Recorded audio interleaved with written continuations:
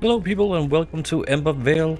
This is Enshrouded and we have just awoken as a new being made by ancients and humans in unity, and our task is now to release Ember Vale from the grip of the shroud. Now my thoughts with these little videos are gonna be that I'm gonna make them episodic. I'm not going to go too far into the whole lore aspect of it.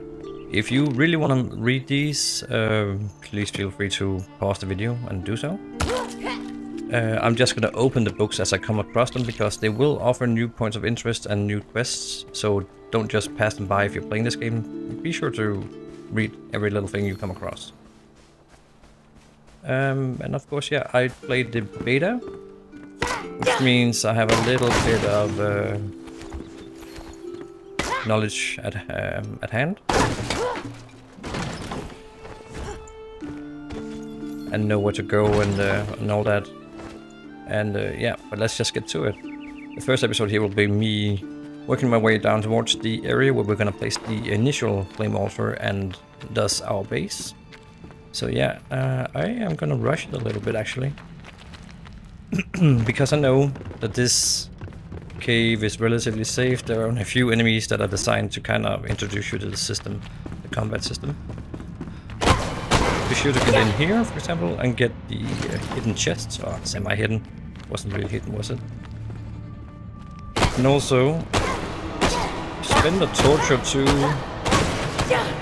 getting materials, because then you can make weapons that are better than the ones, or at least better than the torch. Just trying to see. Sometimes the mats fall into the wall, so you kind of don't get access to them. Just keep farming.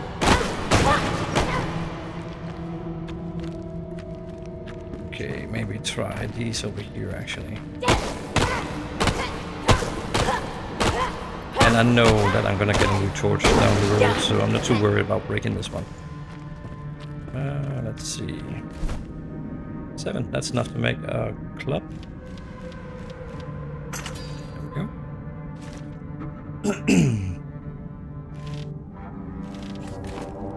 Now, I don't want to go too far into the whole inventory system yet, because it will become self-evident, and if there's anything, I'll make sure to mention it along the way.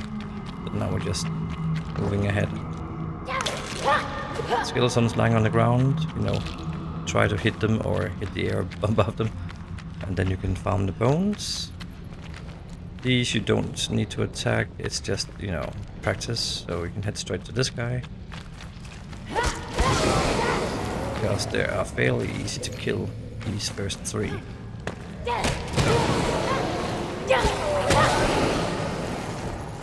Oh, we actually got a free sword there. That's a nice start. Yeah, okay, let's take it anyway. So, as you can see, the club is a blunt weapon, and the sword is a cutting weapon. A little bit of piercing. What this means is some enemies are sensitive to blunt damage, and some are sensitive to cutting, poison, piercing, fire, and so on. So it all depends on what kind of enemy you're facing. But you'll learn that as you play along. So now we can just view that sword as a free weapon, so we don't have mats making a new club, because this one just breaks. And yeah, to be fair, weapons you don't have to make weapons all the time. Once you get set up, you will get a workbench on your base, and every time you visit the workbench, your weapons will be repaired automatically. So that's quite nice. You don't have to worry about that. So it's just in the beginning. We don't have the bench yet. Just gonna farm a few twigs here, and that's because I want to make myself a wand, which is our first ranged weapon. So yeah, some enemies make sense to kind of go a little bit distance stunning instead. Oh, we got our first level up. And with this, we also... Ah, thought I could take that. We also got a skill point. And you know, just like any skill tree in any other crafting survival game, you have to choose a direction. As you can see, there are quite a few. The blue ones are mostly casters. These are more the, yeah, I think the titles are self-explanatory. These are very hands-on, close combat. These are ranged. But of course, since we're gonna build a little bit, I think it makes sense to kind of get the skill that makes you collect more resources in the beginning. So we're gonna take that. And then we're gonna move on. Oops.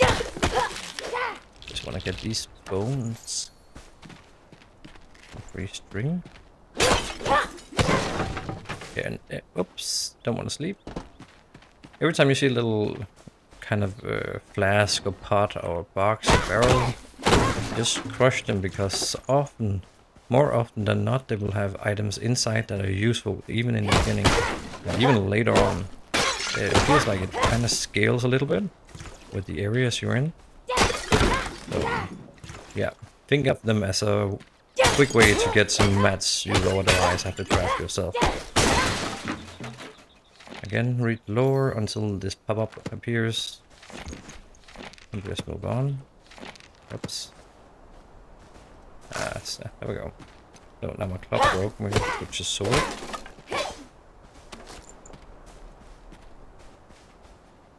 Oh, got it all.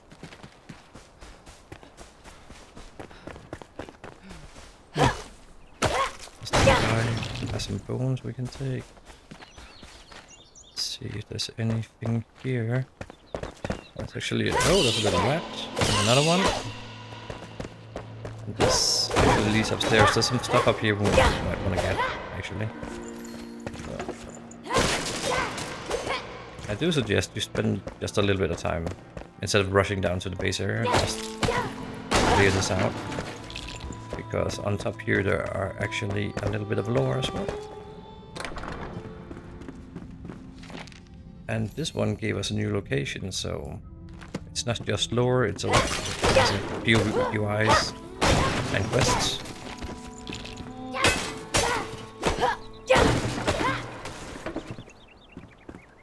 Okay, coming down.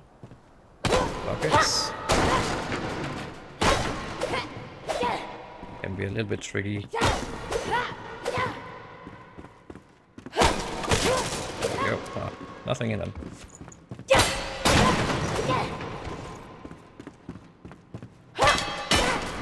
And then something to note from the start is try to notice these little kind of indications of hidden passages or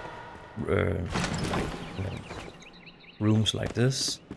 There will be several of them along the way, and they could contain some interesting weapons or armor, so no reason not to, actually. There is another spot down here that we will get to in a moment, which I think might be a hidden passage, but I haven't done anything to kind of confirm that yet. Maybe we can do that later on. Just gonna make a new club. Oh, let's make a bow. Let's make a shield. We can also make an axe, but yeah, okay, maybe we should actually make an axe. We can make string, so because axes are actually far better at destroying items here in the beginning, or in general.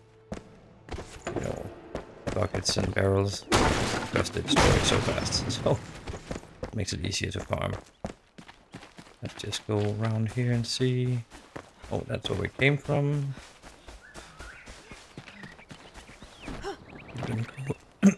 Sorry.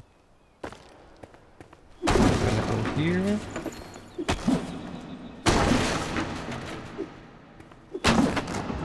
Kinda have to aim a little bit. The only problem with the axe, it often can't destroy items on the ground.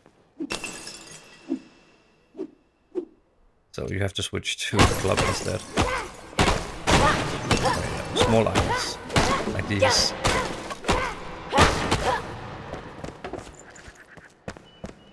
Go. Goes back.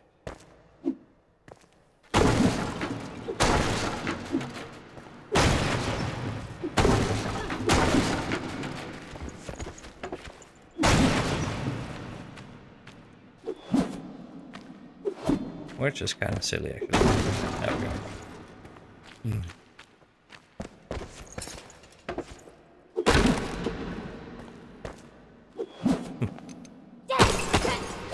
Switching to grab again. Okay. That's enough. So here's the first bit of shroud outside. And a little bit of lore. And then we have an enemy. Let's try and use the axe, see what goes. So he doesn't have a shield, he doesn't have a long spear, so he's okay to attack with a slow axe, but if you miss these swings, I don't know if you noticed, but they cost stamina. So at some point you will get tired from using this axe and have to take a break. And put you in a dangerous position like with this guy. See, every time I hit, I have to move closer if he gets knocked back. Which puts him in a better position to use his weapon if he's got a fast weapon. Okay, loot. And that usually means that there's a cave also, like this, a tomb, where we can find stuff.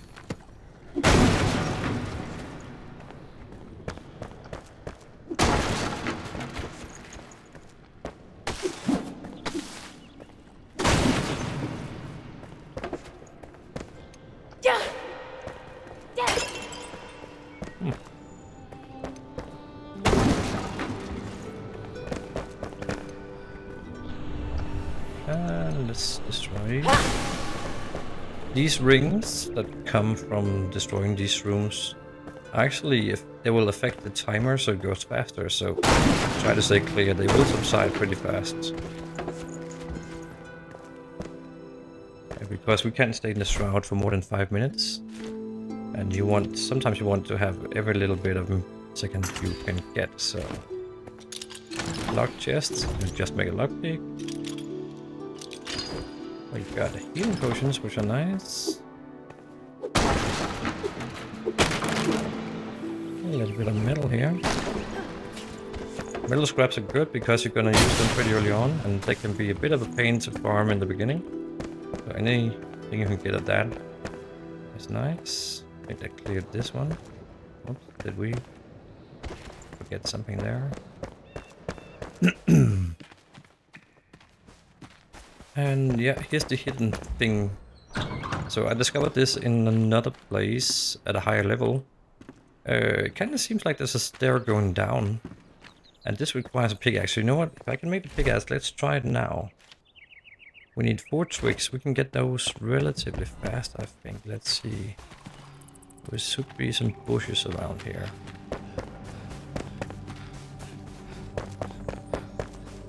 Because then we can get a confirmation on that. Twigs, twigs, twigs. Give us twigs, please. More twigs. Oh, 3 wood here. Another chest. Let's see how many twigs we got. Yeah, we can make it now. And this is useful for a lot of things. Actually, I would be sure to bring this on every mission you go to, because you will also encounter chests that have been dug down into the ground. And you can't get to those unless you have a pickaxe. So let's try and see what is down below here. This also requires stamina, unfortunately. So let's make a recharge. We can eat some food and drink some water, actually. And do we have meat? Yeah, but it's not been prepared. Don't eat raw meat. You will get a debuff. There we go.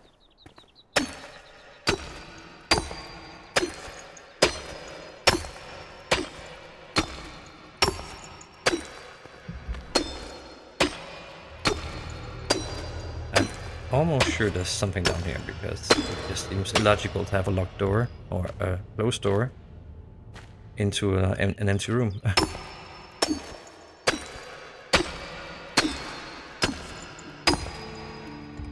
Well, it will take some time. As you can see, the structure kind of goes down. So maybe there's a hidden area down here.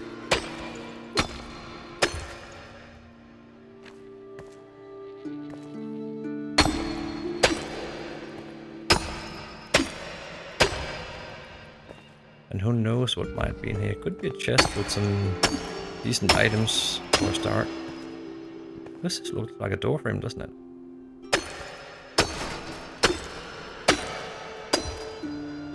But it does seem as we're hitting some floor now. Maybe it is just decoration. This seems weird. They would do this.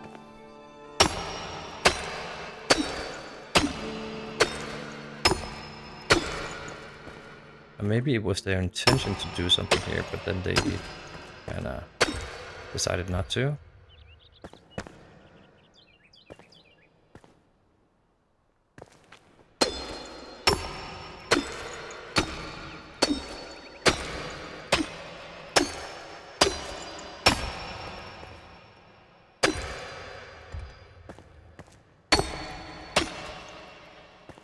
This also makes me think maybe this is something that should be saved for a time when she's got more stamina, so we don't get tired so fast. But so far it doesn't seem like there's anything useful here except rubble. But rubble can also be used to make different terrain types later on, so it's not completely wasted. This looks like it would be a door here or something. What's this? Still nothing, just decoration. Seems silly. I'm just saying that because I spent this time doing it.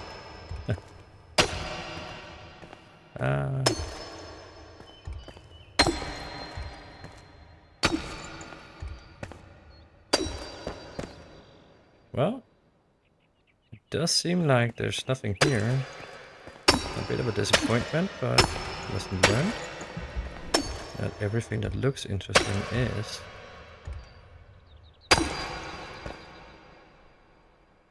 I don't think we can go through this floor. Seems like kind of bedrock. Oh, what? Is it being crushed? Does look like it's being crushed a little bit, doesn't it? We can do a few more hits and see what happens.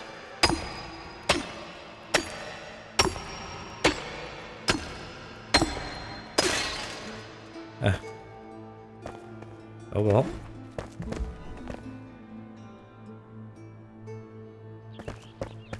Moving on. Okay, then we have food. A little bit lower here first.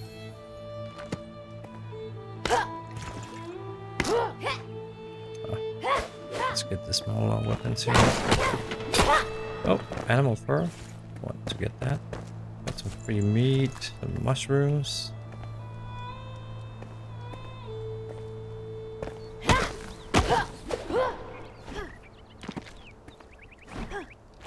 There we go. Okay, gonna eat one of those mushrooms, make some water. And then we're gonna place the meat in the toolbar. Sit down.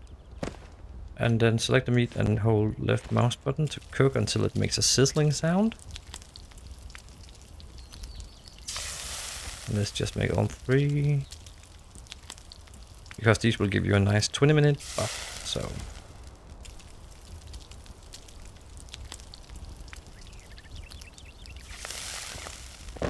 Excellent. Okay. Also, we have this water well.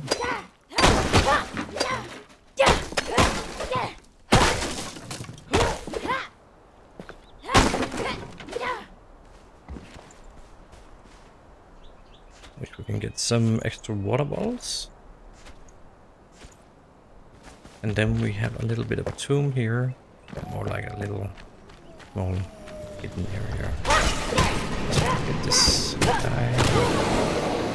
Because he has a chest.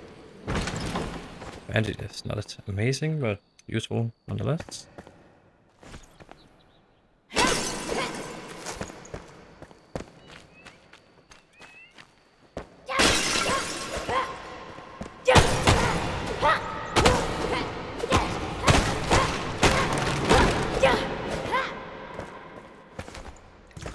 The reason I'm getting this is basically just to save myself time having to farm the mats to make some of the items that we found. We're pretty much at the place where we're gonna set up base camp. Just wanna get this because there's a lot of log here. It's very useful. Again, we need the smaller weapon.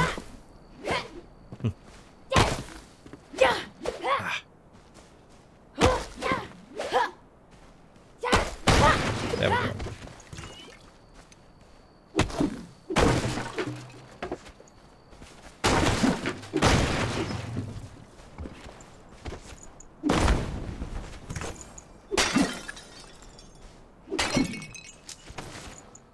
And you know what, before we go into the base, we are gonna grab this shroud area here as well, because there is another tomb.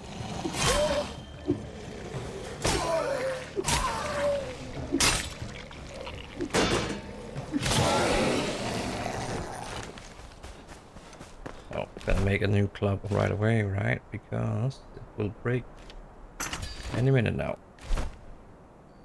In fact, let's just destroy this one. Oh, maybe we should make a shield as well. Did I have enough for that? Yes. Because that will enable you to block. So the way that works is just... Oh, I already had one. But you right click and equip. Let's delete this. And then you can block and parry. Oh, shield bash. Sorry. By holding the right mouse button.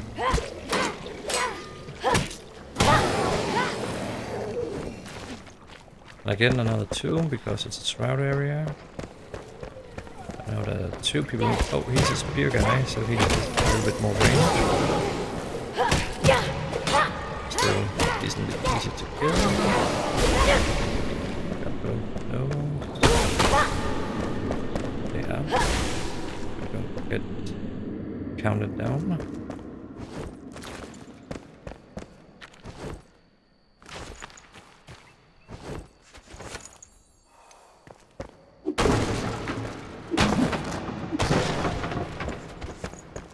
Lot of mats. Let's just see. Okay, we got this here.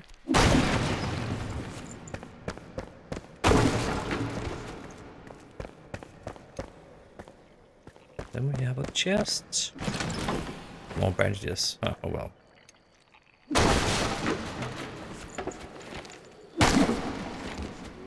Oh, if you notice, there were books on this shelf, and those kind of get destroyed, and then you kind of grab the pages. And I know for sure they can be used for decorations, but I haven't found yet any kind of recipes that makes anything like potions or stuff. But maybe that will come along the way, because we will get an alchemist as one of the NPCs, and yeah. I think he'll probably be the most likely guy to use book pages. Yeah, we'll find out. So, that was this tomb, I think. Yeah, cleared. Let's get out. Still have 2.5 minutes, so it's fine. And basically, there's a little bit of area here, but there's... Whoops, what was that? Oh, it's just a bush. Nothing in it. Other than twigs. So that's that area. Oh, look at this guy. Oh, you almost got a hit in on me there. Just gonna grab a few bushes here and this card actually. Just for the mats. And these as well.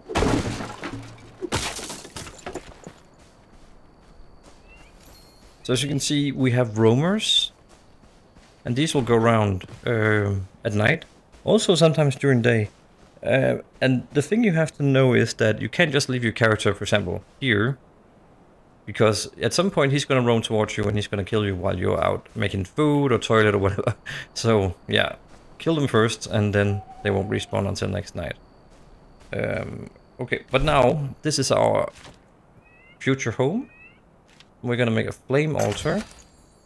We're also going to make a construction hammer, and we're going to make a workbench. But the flame altar is the initial most important thing. So this frame signifies the area in which you can build for now. You are able to make more flame altars, but you're also able to upgrade and strengthen this specific altar here. So you can kind of choose, I mean, the game dictates that you have to place your base here now, because that's just the way it is. So I'm gonna put it here-ish, because I think at some point I can make an entrance over in the top corner there. And now we can commune with the flame. And yeah, this is basically us having a base now. And the first message is about, you should go out and find more survivors, so you can start building a community and strengthen and you know, save the world. And the option that we have now is we can upgrade and we can strengthen. And these require different kinds of materials.